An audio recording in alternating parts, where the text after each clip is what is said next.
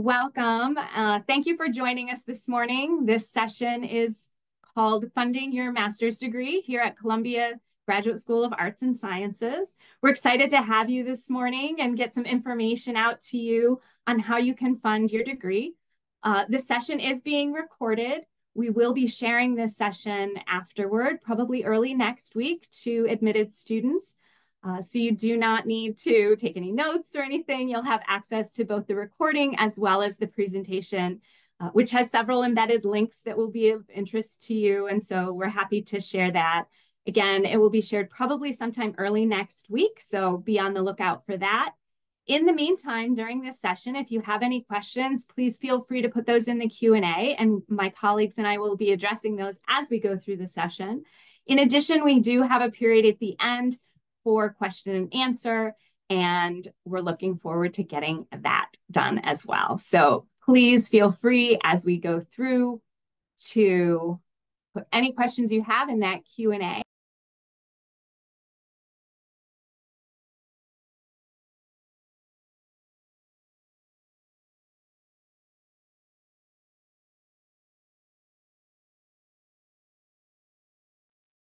Please, whoever's muting me, please try to stop doing that.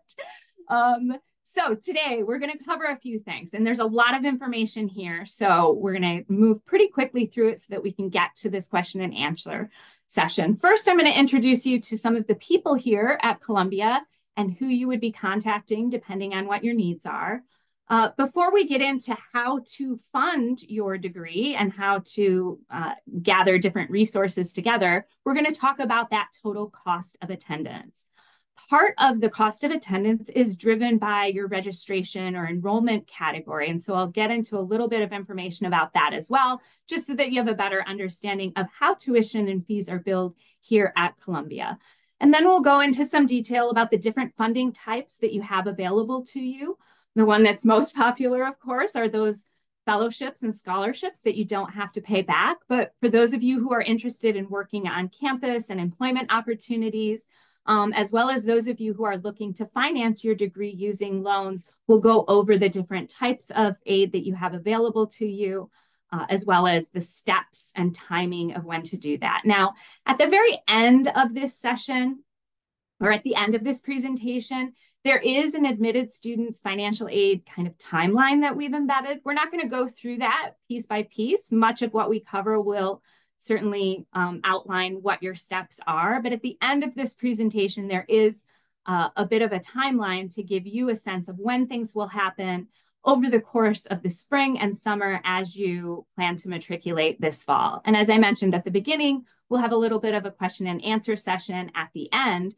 But certainly as we go through the presentation, please put questions into the Q&A function, and my colleagues will address those or let you know that those are going to be addressed as we go through the session.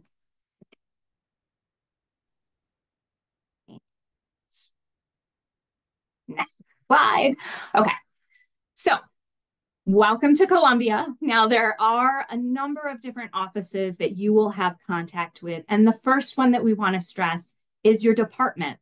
So the department that you are admitted into have a number of different people who are going to help you navigate your education. And part of that is dependent on the department that you're in.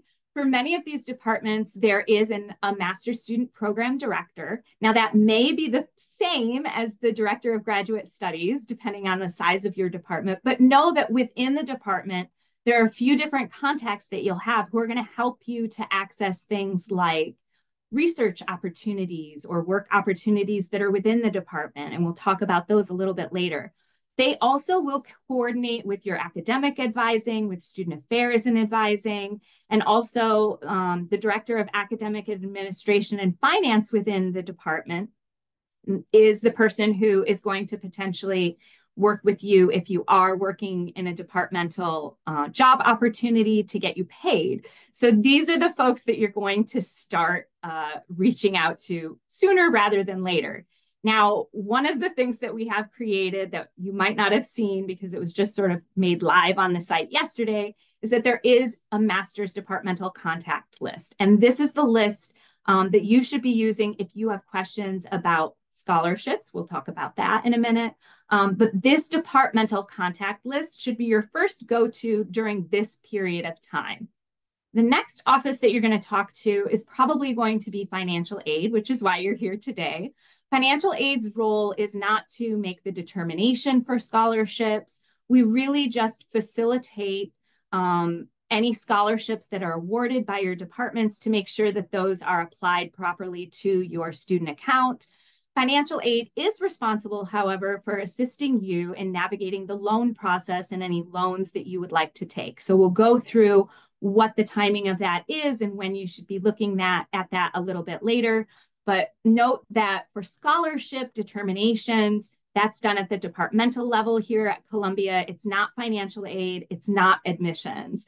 So if you have questions, either you received a scholarship in your letter of admission or you're looking for scholarship because you didn't receive that and you're hoping to receive some, that is done at the departmental level. And this MA departmental contact list that's on our website and linked here is where you're going to want to start.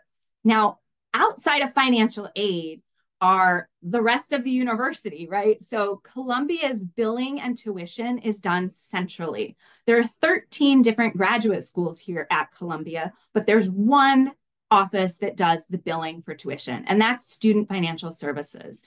So you'll receive information from GSAS, but your billing and tuition and payment plan questions, those are all done with Student Financial Services, which is a central university office. One of the things that happens is students will reach out to Student Financial Services asking insistently about something that's really has to do with a scholarship on their account and not get a response or not get the appropriate response. And that's because, again, there's a little difference between financial aid, which is at the school and part of Graduate School of Arts and Sciences, and Student Financial Services, which again is this central university office that does the billing. Questions about your bill specifically, about tuition that's charged, about changes in your bill, about housing or the payment plans, that's Student Financial Services. You can certainly reach out to your financial aid office first, and we can help direct you to the right place. But know that there are two distinctly different offices that are going to handle the aid that gets applied to your account, that's financial aid, and the billing of the fees that are associated with your enrollment, that's Student Financial Services. In addition to these sort of three primary contact points, you're also going to have contact with Student Affairs, Compass, which is our career services team, diversity and inclusion, the Writing Center. There are a lot of resources here available to you. And so we want to first let you know that you should be reaching out to these people. They're here to help you navigate the system and help you, find good resources and have a great experience as you pursue your master's degree. So now that you know who you're supposed to talk to, let's talk a little bit about the total costs. As you may have experienced in undergrad, if you were here in the States, there is a total cost of attendance. The cost of attendance is created using federal guidelines, but there are two types of underlying costs. The direct costs, which are the things that are going to be billed to your university account. These are things like tuition and fees, health insurance. Those usually are the same for all students that are in a program, but they can change based on your enrollment. We'll go through that in a minute. Health insurance can also change if you are married and have dependents. You can add those dependents to your health coverage. So your health insurance costs could be slightly different. So the direct costs, while all students would be incurring those generally and are generally all the same, they can vary slightly. The indirect costs are the ones that really have a lot more flexibility. Indirect costs are the costs that you would have for your living expenses and for other things that are not billed directly to the university. Now, if you're in university housing, it's an indirect cost, but it's actually directly billed. So there's a little bit of flexibility in these. There's a little bit of overlap, but the underlying idea is that you've got direct costs that everybody has that are kind of non-negotiable, and then indirect costs, which are costs that you have associated with going to school, but are not going to show up on your university bill. And this cost of attendance, as I mentioned before, is a guide. It's created using federally mandated guidelines. The cost of attendance that you'll see right now has information and data from the 2023-24 academic year. We're actually right in the budgeting transition for all of this. So the end of this month, early April, you should see these items being updated on our website as we get approval from the central budget offices. But for those of you who are kind of first time financing your education, which is many of you, this is sort of this overall guiding way to figure out what you're going to need in order to cover the costs of school. And again, this little website here right now has the 23-24 information that will be updated, but it'll give you a sense of what these costs are and what they were for this last year. Generally speaking, these costs would increase somewhere between 4 to 7%. Some things like health insurance can increase significantly more than that, but it's a pretty good guide by looking at what was here last year, what you can expect for the coming year. And when you get to this cost of attendance page, you'll see a breakdown. There will be a breakdown that says tuition for PhD programs. You can disregard that. Tuition for master's programs. So here at Columbia, some of the master's programs have different tuition rates, and the way that you enroll will also drive your tuition. So if you can see on the right, again, these are the 23-24 tuition figures, but what you'll see here is you've got 4 different rates for tuition, right? And it's based on this registration category or enrollment category of a residence unit, a half residence unit, a quarter residence unit. So what are we doing here, Kate? For this program, for your master's degree program, you need 2 full residence units, right? So a residence unit is 1, a half residence unit is half, 0.5, quarter residence unit is a quarter, 0.25, right? All of your enrollment semesters need to add up to 2 full residence units for the degree. So it does give you some flexibility to sort of maybe extend the program out. And we'll talk about why you might do that, why you might not. Again, tuition generally increases every year. So the longer you take to do the program, the more overall cost you would have.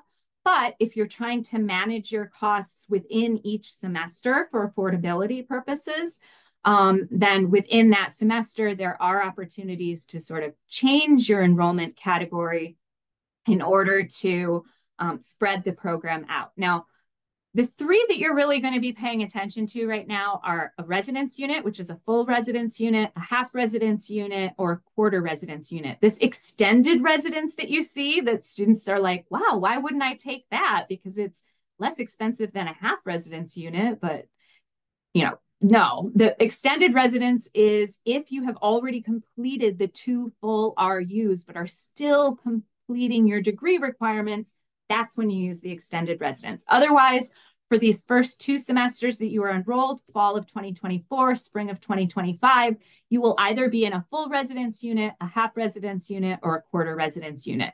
You won't have completed the 2 RUs yet, and so you would not be enrolling in extended residence. There's more information about this on the registration and enrollment categories section of our website, which is linked down at the bottom of this page.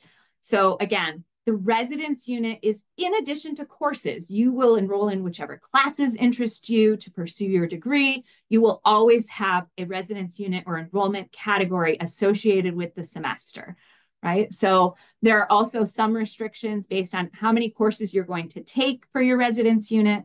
But the residence unit, as you saw in this screen before, is what creates your tuition charge. So your tuition is going to be driven by the enrollment category that you take each semester. What that means is that if you decide to change that enrollment category, that impacts your tuition charge and your overall cost of attendance. So if you are someone who has aid and you are looking to change your enrollment category from what you had planned, like in the fall, you fill out your loan information. You say, I'm going to enroll in a full residence unit in the fall and a full residence unit in the spring and be done. And then something happens and your plan changes and you do a full residence unit in the fall.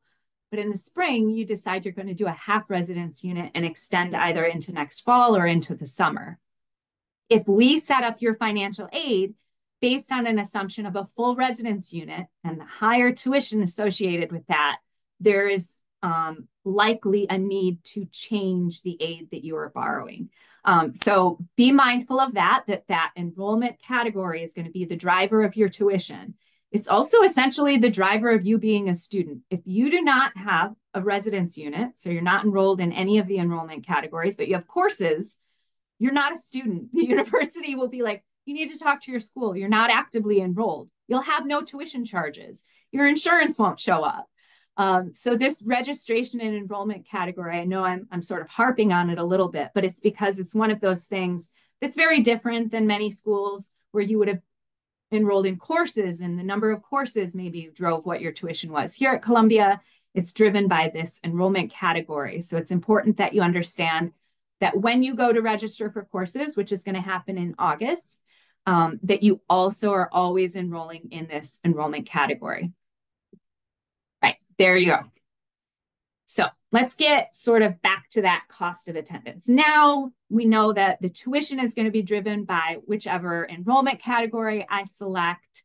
There are other fees that might change slightly if you are also in like a half residence or a quarter residence, and we'll take another look at that more closely. But this example has assumptions. Again, these are estimates. The tuition is finalized by the university in June. We anticipate that sometime in either the end of this month or early in April, we will have estimates that are publishable on our website. But right now, the information that you're going to find out there is for the 23-24. The estimates that I'm showing you here are pretty good estimates for 24-25, but not finalized yet. And actual tuition and fees are not finalized until June, which when we look at the timeline of when you're going to do financial aid applications, makes a lot more sense for you to be waiting to do some of these pieces until actual tuition has been finalized. So the direct costs that we mentioned before, the things that are going to be billed to your university account. So these are things you will pay Columbia directly for. You're billed on a semesterly basis, again, based on your enrollment category and courses that you're taking, whether you are opting into or out of health insurance, whether you're in your first semester or your second or third semester. Some of these fees are a little bit different.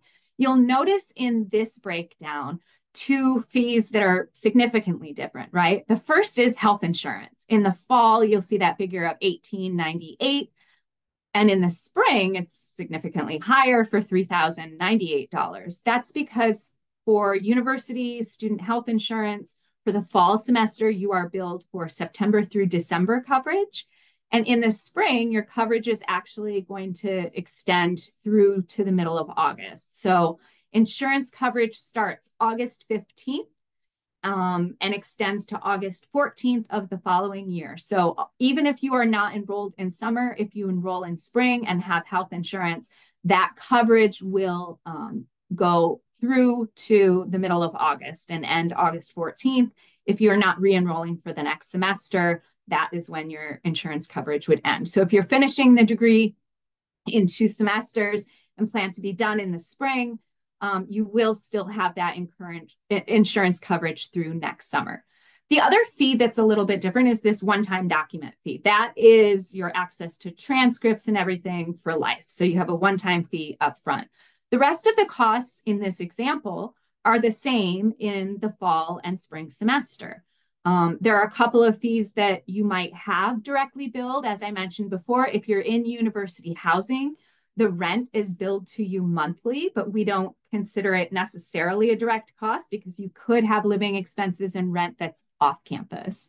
The other thing is for our international students, you do have a $160 fee each semester for ISSO, for processing visa and status updates, as well as you could add dining plans or flex dollars. Some courses have fees associated with them, and so you may see those directly billed to your account. But primarily, students are going to have these charges. Unless they have these other items like rent or dining plans, these are the charges that you would expect for the fall semester. Health insurance, The health services fee that you see for $702 each semester is a mandatory fee that gives you access to campus health services. And you cannot opt out of that, including emergency campus services. The student activity fee is just that. It's student groups and other activities on campus for students, by students.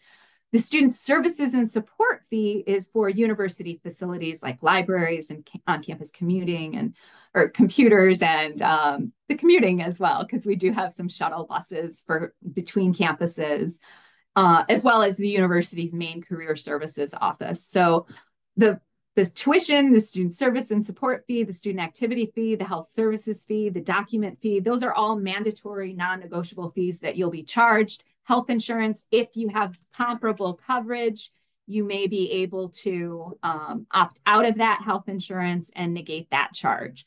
And that is typically available July 15th from the health insurance office, and we'll talk about that as well. Now, Kate, you told me I'm going to have all of these. This is the sort of total, the estimate of the direct costs, right? But what if I do decide to change and take a half, like this is only if I'm taking the full RU. What if I want to do a half RU? Well, we've created this estimated billing calculator that will help you navigate through that. And again, because some of the tuition and fee charges for next year are not yet available, right now this calculator has the 23-24 figures, but it's a great tool for you to get a sense of how it impacts you when you change that enrollment category to take like a half-time enrollment or quarter-time enrollment. I know this little visual is pretty small, but it's sort of to give you the sense of what this calculator looks like. It allows you to select based on your program so that you get the correct tuition charges from that cost of attendance page, and it will define those specific rates for you. Again, you'll also be able to then select for each semester what your enrollment category is expected to be, as well as whether you plan to be in insurance or not, and give you a handy little total at the bottom for what you should expect in terms of your direct bill. It also gives you the opportunity to input credits that you'll have. For example, your tuition deposit is going to be applied to the fall semester. So it's not split up, it's applied directly towards that fall semester charges. So you will see a credit for that when you get your billing information in August. Here's again, to show you a little bit more detail, when you're selecting the different residence unit or enrollment category, this calculator is going to adjust for the specific tuition and fees that are associated with that. So I encourage you, if you are planning to maybe structure your enrollment differently than a full residence unit, to take a look at this calculator now to get a sense of the difference. Again, tuition and fees, generally a 4 to 7% increase. So if you took these figures and did a 4% increase over everything, you'd have a pretty good sense. We will know again in June what these are actually going to be. And once we have good estimates, a 24-25 calculator will also be available on our website. Now, after you've looked at all of the direct expenses, we can go back to looking at those indirect expenses. Now, the indirect expense part of the cost of attendance may not be what you actually have as your costs. The federal government, the Department of Education, requires us to create a guide of what the expected costs might be. These costs are created using averages across university housing for our enrolled students, as well as documenting for books and supplies and transportation, those average expenses as reported by students through surveys. So these are a guide. However, they are a guide that you have to adhere to in terms of a cap. That total cost of attendance, right? Here's the indirect. Here's including the direct expenses, this total cost of $109,398. That's the maximum amount that you can receive in all types of financial aid. So be they scholarships, fellowships, sponsorship from an employer, loans, private loans, federal loans, any type of loans that you're receiving that come through the university that require the school to certify them, all of these need to fit within this $109 figure. Your expenses may be less than that. The vast majority of our students do not come close to and exceed this total cost of attendance. If you do have expenses that maybe don't really fit into this, the student budget is built around intentionally a single student lifestyle, modest student lifestyle. If you are married and have dependents, your expenses may certainly be different than these. If you are commuting from farther away to pursue your degree, your transportation expenses may be different. But this is where you have flexibility. So we are required to create a guide, and you're not able to exceed that guided amount. But absolutely, you do not have to borrow or have funds to this total cost. You need to have funds to cover all of the direct expenses that are being billed, certainly, but these indirect costs may vary for some of you. So this is where you're creating your own personalized budget and figuring out what your needs are will come into play a bit more. In terms of your planning and things like that, for those of you who are looking at housing, our student affairs team is the contact for housing if you have questions. So you can reach out to GSAS at Student Affairs or GSAS-Student Affairs at Columbia for questions about that. You can also work directly with housing if you have questions about the application process to be considered for housing for next year. But these costs, again, you have a little bit of flexibility, but there is a cap on the amount of total aid that you can receive. So now let's get into where those funds are, right? Like, what are they? Now, the different institutional fellowship amounts, right? This is where that departmental contact list comes in again. Scholarships and fellowships here at Columbia are done at the departmental level. Admissions, while you're getting your letter from admissions, perhaps that includes a scholarship, admissions is not making the determination. Financial aid is not making the determination. Financial aid and admissions cannot make a determination if you are appealing to get more funding or secure funding in the form of a scholarship. That is done at the departmental level. Now, the amounts and availability of funds are definitely limited, and not all departments have the same kind of funding and the same types of funding. Most departments do notify you of any scholarship with your letter of admission. However, some departments do not do that, and they send out scholarship information at a later time. There is some shifting that may happen over the course of the summer. But your takeaway here is to be in contact with your department directly. And you'll be in contact with your department directly, not just about scholarship, but about any work opportunities or other interests that you have, so that you have self-identified as someone who'd like to be considered should opportunities arise throughout the semester. Now, speaking of opportunities arising throughout the semester, GSAS as a school, as well outside of departmental funds, does sometimes have other opportunities that are announced. And those are announced as they become available throughout the semester. Those are often not for items that are in the cost of attendance. So for example, travel for a conference as a presenter, that could be something where GSAS has some funding opportunities. There are research matching grants. So take a look at those. GSAS has an upcoming fellowship website that you probably want to take a look at, because that's updated with things that are coming up or opportunities that we know students have either received or are eligible to receive that are coming in the future. As noted for some of you in the RSVPs, that many of these deadlines have already passed for the next year, or are upcoming, and the determination won't be made until after you're going to be arriving for the fall. That is true in the nature of how some of these internal, external scholarships and fellowships work. So again, what you're going to be doing right now is making a plan based on the information that you have. You can change your financial plan if you are awarded additional funds at a later time.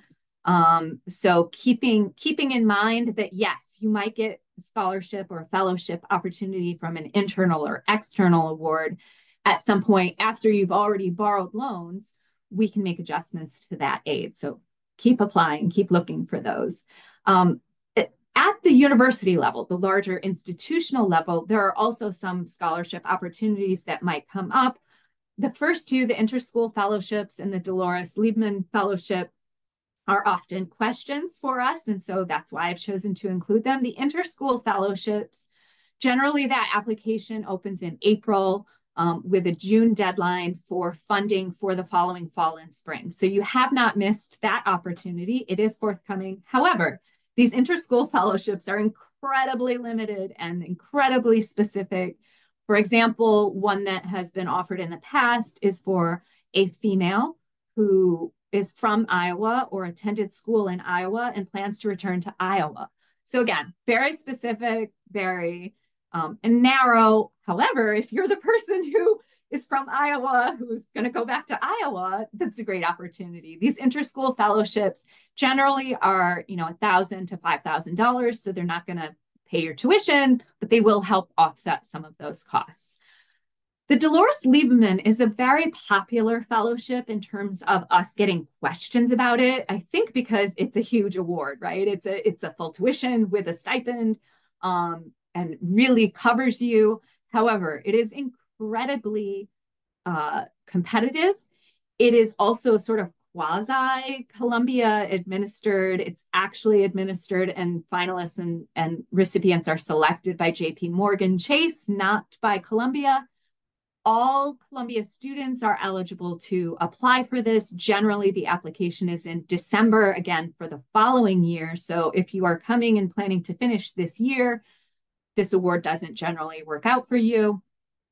If you are planning to move on to a PhD program, then this is a great award for you to consider. However, of all the applicants at Columbia, again, we have 13 graduate schools, all the Columbia applicants are pooled together, and the university is permitted to submit 3 from all of our applicants to JP Morgan as finalists, and JP Morgan then chooses their recipients from all of their partner institutions. So very, very limited, nothing I would hang my hat on, but certainly an opportunity, especially if you're to continue into a PhD program or thinking about it, to pursue. And again, it's not going to happen until December, so be on the lookout for that.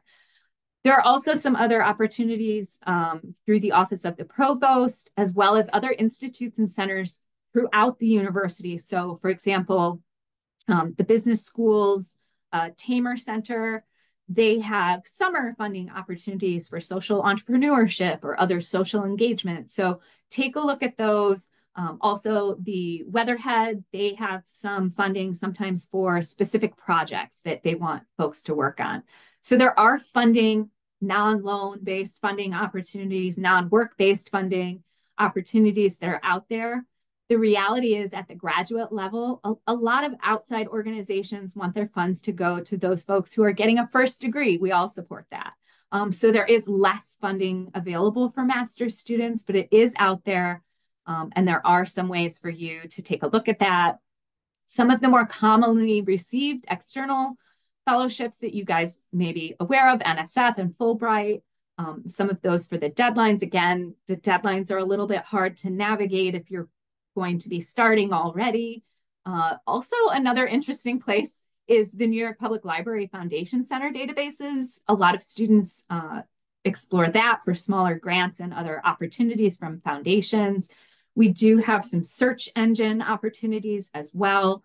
Be mindful when you're using scholarship search engines that even if you identify yourself as a graduate student, a lot of the results that you'll get back will still be for undergraduates. So I would start with some of these other places before you use those more general search, and then search sort of options. And then the other place where we see are, for example, affinity groups. If you were part of a sorority or fraternity as an undergrad, or part of a community organization, some of these, even just your undergrad institution, some of these organizations have alumni or other scholarship opportunities that you might not be aware of. And I think students miss out in their sort of affiliations that there may be funding that they could pursue. So take a look at that, know yourself, and know what opportunities might be out there. The other type, the second type of funding that we have students asking about is generally work, right? We're still trying not to have loans. We're going to talk about loans, guys, but we're still trying not to have things that we have to pay back. So for work opportunities, if you're a US citizen, permanent resident, we do offer federal work study. If you're not familiar with federal work study, it's a subsidized program where there is some funding offered to you as the student that you can then take with you to an eligible on-campus employer, and that on-campus employer's funding to you. They're going to pay you through payroll, but it's subsidized using this federal work study funding. The base award is $3,000. We split that evenly across the fall and spring semesters. In order to be eligible, you have to complete a FAFSA, and we'll talk a little bit about the FAFSA and the timing and all of that in a minute. But for federal work study, there are federal work study opportunities for you. You can get an increase. The amount of federal work study that we receive as a school is limited. But generally speaking, students are able to get the work study that they need. So if you get the $3,000 award and it turns out that you need more because you're continuing to work, you can request an increase. If you've already, again, fully utilized the first $3,000, that you still have eligibility within that $109,000 financial aid budget, federal work study counts in there. So you still have eligibility and there are funds still available. Again, the funds still available part is sort of a last kind of thing. As the very end of the spring semester approaches, we sometimes do get close to using all of our federal work study funds. But at this point, we haven't had to decline anyone for additional federal work study. In addition to federal work study, which would be on-campus work, there's also opportunity to engage within your department as a teaching assistant, a departmental research assistant, or a reader. Readers are, again, graders kind of situation. These are coordinated with the specific faculty or within the department. Again, some of these are competitive and limited within the department. What I would encourage you to do is reach out and self-identify that you're someone who is interested in engaging in work within the department.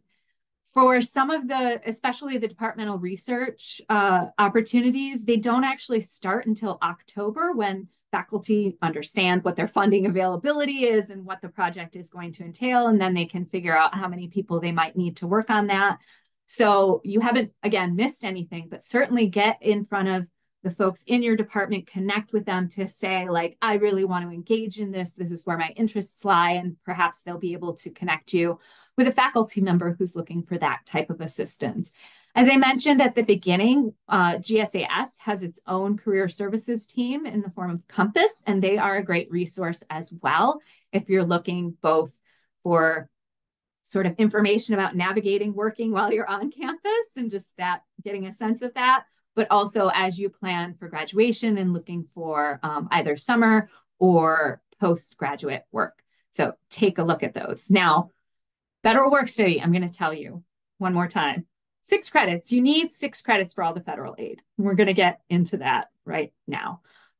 So loans. We encourage you, if you are enrolling in the fall and the spring, you apply for the loans that you need for the full year. Some students want to only borrow what they need for the fall semester and then reevaluate and reapply for what they need for the spring semester. I would discourage that. I would say apply for everything that you need now. And part of that is because we can make changes to whatever you had planned for the spring. But if you forget or fall behind on doing some part, or something in your situation changes and you were relying on credit-based loans, there's some precariousness to your ability then potentially to get the spring funding. If, however, you're not looking to take any loans for the fall semester, and you only need to borrow for the spring because you have your own personal resources that you want to use for the fall, That's a little bit different. Then absolutely we encourage you to apply only for the spring. You can do that sometime in the middle of the fall semester as you make your plan for the spring. But if you're borrowing in the fall and planning to borrow in the spring, apply for all of that at once. With the federal loans, we're going to assume that. We're required in some ways to assume that.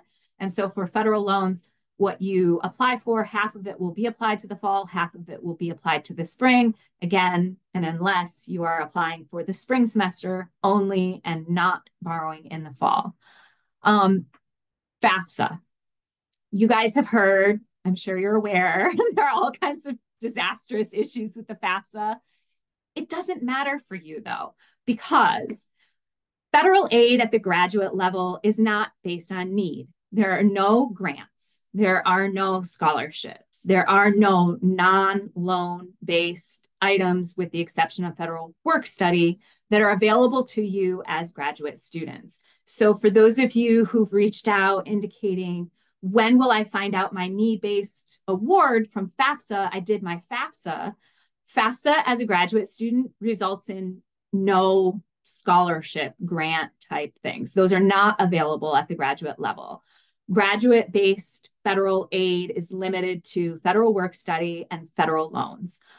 So if you were waiting for that award letter notification that you were used to getting as an undergraduate, that's not going to happen. You completing and submitting a FAFSA to us is only going to be used if you subsequently at some point apply for a loan or request federal work study through our loan form.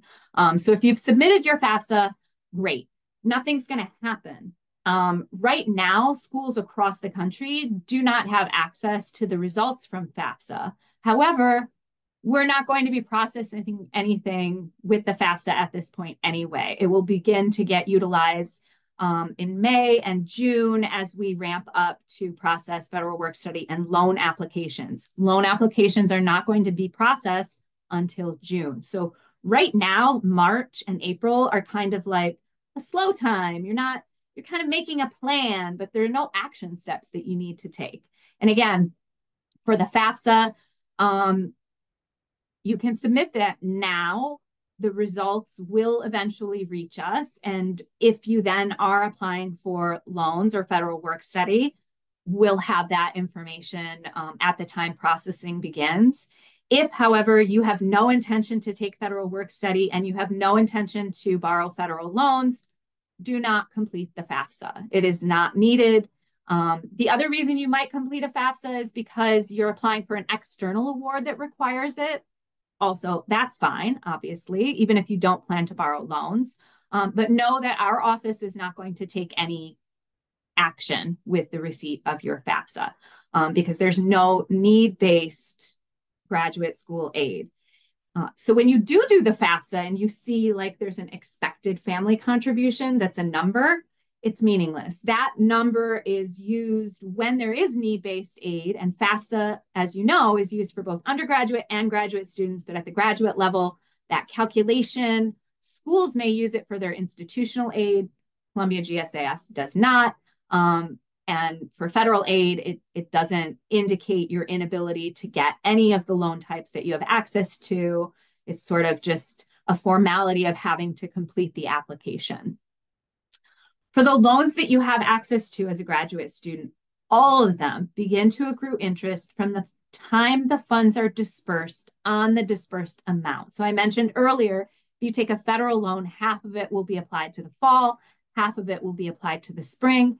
When the fall portion disperses to the university at the end of August, beginning of September, it gets applied directly to your university account. And that portion for the fall that dispersed will then begin to accrue interest at the beginning or the end of August, beginning of September. The second half of that loan, which would come in January for the spring semester, will begin to accrue interest in January. So interest is staggered as you take the loans out, meaning, as I mentioned before, if you have resources and you want to use those towards the fall and delay borrowing until the spring, all the better for you because that interest is going to begin accruing from whenever the funds come. Now, for the federal loan, And for private loans as well, if you take out a federal loan with a plan, your best financial plan that you came up with, and then something changes. Let's say you do get an external scholarship, and now you have an additional $5,000 that can go towards your education expenses, where maybe it's October and you got this and you borrowed loans for the full semester. You can actually reduce those loans at that point and replace it with the scholarship money, right? Reduce your debt. For federal loans, if you cancel and return any portion of the loan within 120 days from when it dispersed, so again, in the fall, that's the end of August, beginning of September, 120 days being like December, you essentially have that entire semester to change your mind, and it will be as though you never borrowed that amount. A cancellation or return that's processed within 120 days of the disbursement, the fee is reversed, and we'll show you what the fees are in a second, and the interest that's been accruing from the time of disbursement is backed out and reversed. So if you borrowed $10,000 and it's been accruing interest since the beginning of September, and now it's November and you have $5,000 that you can return, you reach out to our office, we cancel that, create a return to your federal loan servicer. That creates a balance on your university account for the money that we sent back, which presumably you're using your scholarship to pay or other resources that initiated this return. When the funds get back to your lender, they're going to say, oh, it's a cancellation. And now it's as though you had only borrowed $5,000 from the beginning. So this is an important piece of the management of the loan. If you have opportunities to reduce what you borrowed at some point during each semester, again, that clock, that 120-day clock will restart in January for the spring amount. But if you come into another financial resource that would allow you to reduce your loans, absolutely reach out to us. For those of you who borrow a private educational loan, they don't have that 120-day window of no penalty for cancellation. So it may make more sense instead to cancel a future disbursement and avoid the interest accruing, which again starts at disbursement. But certainly you can make reductions to private loans as well, and we encourage you always to do that. So reach out to our office if you have loans and you take them, because again, you got other money, you can get rid of some of that interest. So be mindful that you're making a best plan based on the information that you have now, but we recognize that that could change as you go through the semester. And there are opportunities for you to change what you have borrowed. Similarly, on the less favorable note, instead of maybe getting more money, something happens in your financial situation, you haven't borrowed. You can actually borrow federal loans at any point during your enrollment, private loans as well. The timing necessitates that you have to still be in the semester, enrolled, but you do have an opportunity if something changes and you didn't borrow enough or you didn't borrow initially and now need to borrow, that you can do that at some point during the semester. Reach out to our office if you have questions about borrowing and the timing and what your options are at the time that you might need that. Loans take a couple of weeks to actually process. There is nothing instant about anything that happens in Columbia, or the Department of Education. We all work in a giant bureaucracy that works with another giant bureaucracy. So know that if you're in need of funds, immediacy is something that's not really so, accessible. So if you're looking at your budget and you're seeing that, I think I'm going to fall short this semester, you can plan ahead a little bit, reevaluate yourself some point in the fall semester to make sure that your spring plan looks right, and be in touch with our office if you have questions about that. Of course, only borrow what you need, knowing that you can make changes if you borrowed too much or too little throughout the academic year, and we're here to help facilitate that. So, first group of people, U.S. citizens, permanent residents, the loan options that you have available to you. The first two, the federal direct unsubsidized loan and direct graduate plus loan, are federal loans. The third type of loan is a private educational loan. For our international students, we're going to talk about private educational loans as well, and some of this will be similar. But for U.S. citizens and permanent residents, By completing the FAFSA, you have applied to be considered for a direct unsubsidized loan. This federal loan has no credit check. It's simply you are eligible based on your citizenship. You are not currently in default on another federal loan, and you have not borrowed the aggregate lifetime maximum of this specific direct loan type, which is $138,500. If you have pursued an undergraduate degree and another master's degree and maybe some other professional degree, and now you're getting a third master's degree, maybe you're getting close to that limit if you used federal loans the whole time. But for the vast majority of you, if you borrowed at the undergraduate level, you still have eligibility. Even if you borrowed the max at the undergraduate level, you still have eligibility for the direct unsubsidized loan as a graduate student.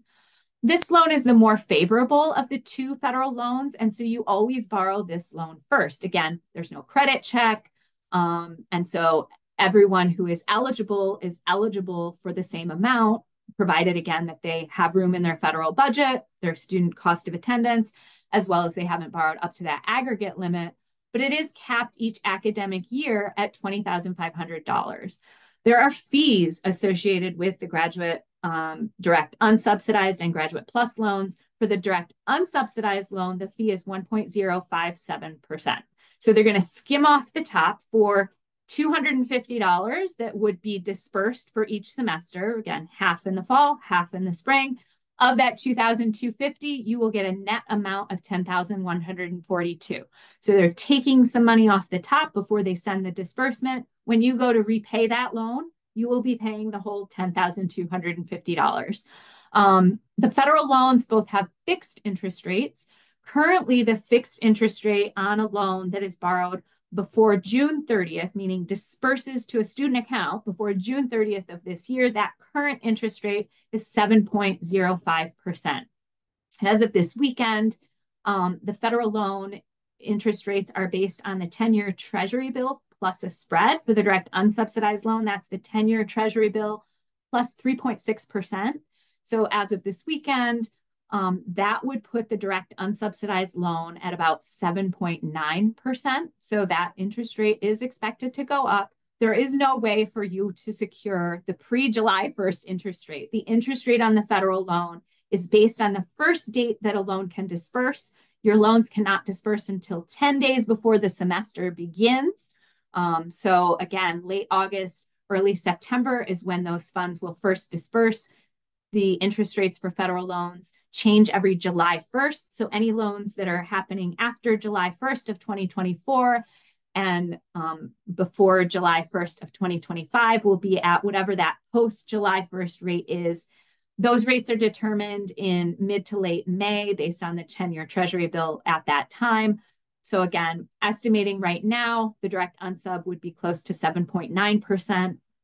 The graduate plus loan, which is the other type of federal loan, in terms of interest rate, it is always fixed at 1 percentage point higher. So currently for this year, the unsub is 7.05, the grad plus is 8.05.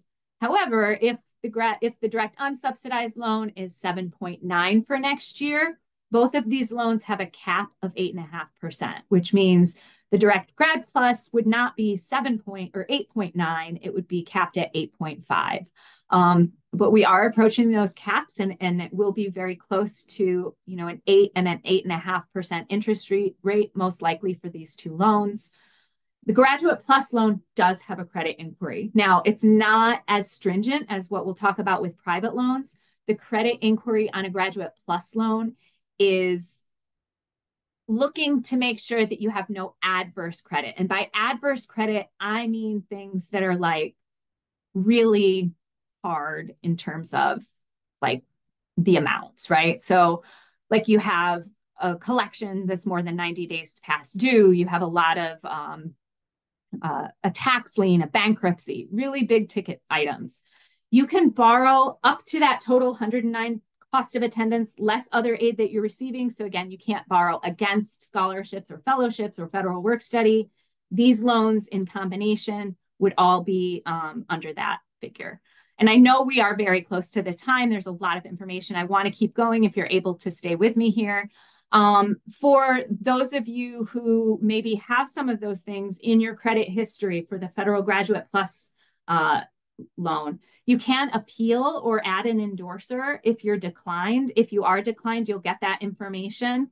The Grad Plus has a significant fee of 4.228% currently, and so there will be a much more significant amount deducted. We do give you, again, some tools in order to determine your borrowing needs. So know that those options are available. For private loans may be a fixed rate or a variable rate. In some cases, those interest rates could be slightly less than these federal loans. However, given that interest rates everywhere in the market are on the higher side, it's unlikely that you would get something that's significantly less expensive than the Graduate Direct Unsubsidized or Graduate Plus loan. Most lenders have a tiering structure, so you apply directly to the lender. They determine the interest rate that you receive and the terms of the loan, and you accept or decline those. While many of you may qualify for a private loan on your own, you may want to consider having a cosigner because 2 signatures are better than 1. Just like with the other loan, you can borrow up to the cost of attendance, unless that's limited by the lender's approval for you. And again, all of these loans are going to accrue interest from the time of disbursement on the disbursed amount. For our international students, you also have options for private loans. We first encourage you to take a look at any home country loans that you may have. For our Canadian students, some of your banking institutions like TD Bank and others have a student line of credit that functions in some way like a student loan and might be an option that you should consider. For other private loans, if you have a U.S. citizen or permanent resident who can co-sign with you, you will have some opportunities for U.S.-based private educational loans. Some of those have a co-signer release where after a certain number of payments, 24 to 36 payments, the cosigner can be released from their obligation. Others do not. I know that, for example, Discover Loans does not have a release, but they tend to have a relatively competitive interest rate. Just like with the US citizens, these private loans might have a fixed rate or a variable rate. Sometimes your interest rate is tied to the repayment plan that you select. So when you get an offer, take a look at what those options are. If you do not have someone who is a U.S. citizen or permanent resident who can co-sign, you do have some no co-signer options through Prodigy Finance and Empower Financing. I would, if you are considering these loans, to take a look at those applications now. The application process can be a little bit involved and take a little bit longer. Columbia does not act as a co-signer and cannot act as an endorser or co-signer on any of these loan types. So you are working within your own personal networks to be approved and get access to these loans. We do encourage, again, international students, if you're pursuing a loan with Prodigy or Empower, to start that application process in April at the latest to sort of get that ball rolling because it can take several weeks for the process to go through. If you're using a private loan in order to complete the financial section of your I-20 application, you do not need the loan to be certified. Generally, the approval letter from the lender is all you would need. We do not have to have moved forward in certifying the loan or have that loan set up for disbursement. The simple approval is what you would submit with your I-20. Okay, we're sort of at the end. I know there was a lot there. Again, there's a timeline at the end of this presentation that you'll have access to. What you should be doing now is reaching out to your department and checking online for different fellowships and opportunities. There's that departmental contact list again to reach out to who you need to within your own department. You're trying right now, just before April, May come along, to get a sense of what you might need to do, right? Watch for that updating billing calculator, but certainly use the existing calculator to get a sense of what your costs might be and what those changes in the enrollment category might result in terms of your tuition and fee costs, just to have a sense of what you're looking at for the fall and spring of next year. For those of you who know that you're going to borrow federal loans or federal work study, you can absolutely complete the FAFSA. You can also complete the entrance counseling and master promissory note that are required for the federal loans at any time. You don't need anything from Columbia to complete all the steps for the federal loans that are required on the Department of Education website. If you go to our guide to requesting federal work study or loans section of our site, You'll see direct links to each of the entrance counseling and master promissory notes that you need based on the loan types that you're borrowing. Private loan borrowers, you will be completing directly with a lender of your choice. International students are encouraged to begin that process now.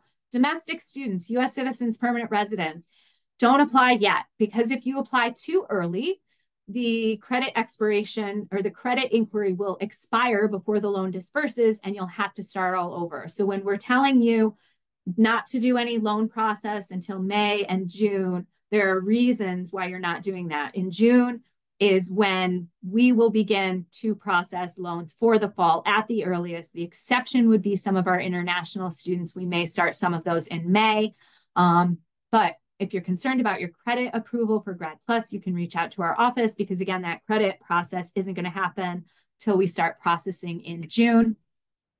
Your first billing notification for fall is going to come out in mid-August. It'll be due in mid to late September. If you're borrowing or you received a scholarship, institutional scholarship, it will appear as an anticipated credit. Your tuition deposit is also going to be applied to the fall. You'll have options for a payment plan. Again, this is through Student Financial Services, not financial aid. So if you have questions, reach out to their team, but I've linked the information there. The payment plan information won't be live for next year until sometime in July, but you can get a sense of how it's structured by looking at the information that's there now. And holds. We didn't really address this much, but you may have a hold on your account. If you attended a previous Columbia program and you have a balance on your account that created a hold, or if you're new to Columbia and have not complied with the immunization requirements, these holds stop everything. You won't be able to register. You will not be a student. You will not have access to health insurance. If you have an immunization hold, you won't be able to register. Similarly, if you register just for courses and you don't add that enrollment category, you're not really a student yet either. You won't have access to campus resources or health insurance or any refunds because, again, you have no tuition charges. You really are not a student until you have that enrollment category. Federal aid, every type of federal aid that I mentioned, federal work study, the direct unsubsidized loan, the direct graduate plus loan, require a minimum of 6 credits of enrollment. If you are someone who's going to try and do just a quarter residence enrollment every semester and you want to use federal loans, you need to have at least 6 credits in that quarter residency, 2 3-credit classes, essentially, in order to qualify for federal loan. If you have 4 credits, you don't get federal aid, whether you applied for it. It's a minimum requirement. So if you're looking to really stretch the program out, but want to use federal loans, you have to enroll in at least 6 credits every semester. And all of that to say, there are a bunch of people here who really want to help. You're making a plan based on the information that you have now. When your plans change, reach out. We're here to help facilitate those changes. Here is our contact information. And as I mentioned before, for scholarships and fellowships, reach out to those folks in your departments. I think since we're a bit over time, we'll hold off on any Q&A, but I know that my colleagues have been doing some of the Q&A here in the live session. So it was a pleasure to host this for you guys. We're really looking forward to welcoming so many of you this fall. Throughout the summer, there will be more information. This presentation, along with the recording, are going to be shared with you next week. So take a look at that timeline and then reach out to your departments about questions you have about engaging in work or scholarship opportunities. And a little bit later on, there will be some information about loans, but we're a bit too soon now. So be on the lookout for more updates on our website and reach out to us if you have any questions. Again, thank you so much. We're very happy to have you here, and we hope that you have a really great rest of your day.